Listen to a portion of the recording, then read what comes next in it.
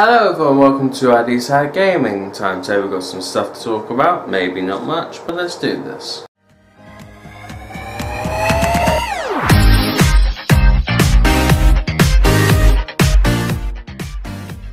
Battlefield 5 has been delayed until November the 20th, 2018, but the beta dates of when that will happen will stay normal. If you pre-ordered it, September 4th. If not, September 6th for the whole public. Now, what do I think of this? Well, I think of it that, again, it's adding to the pile with Spyro of delayed games at the end of the year.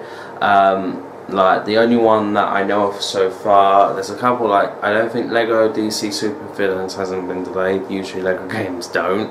Spider-Man hasn't been delayed.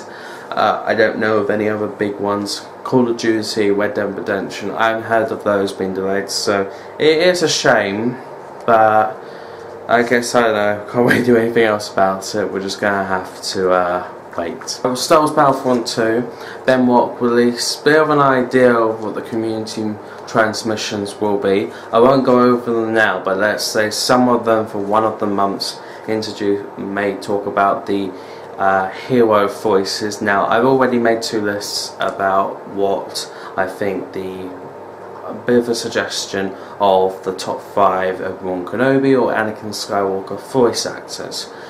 Hoping that they use one of them, but hopefully that they don't go mad all about it, and hoping that they use James Arnold Taylor and the ones that we want to, so then I can say, take that to the people who slammed Battlefront Night.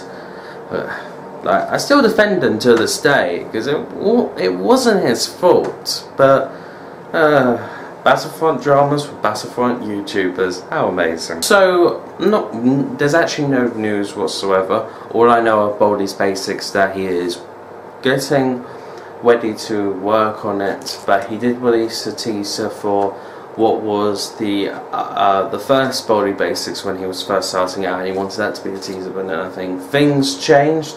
It did, but yeah, it'd be very interesting to see how the extension of Field Trip and everything else goes. I feel like it will be a long time until we hear something, considering this is like one of those developers. Like, I think he's like a one-man job, but again, it'll be interesting to see how it goes. And I love the Baldi Basics, like the community, the songs, that one of them has been made in Unreal. Honestly, I think it's good. And then the fact that when you make songs or games and put kids and make Baldi look like a teacher even more, it makes it go even more creepier, because really, it's not just a smack of the ruler. Basically, he kills you with his ruler. Honestly, that's how it goes. Funny, I'm 18 and I'm still doing these type of videos. Jesus. Peace, guys. See ya.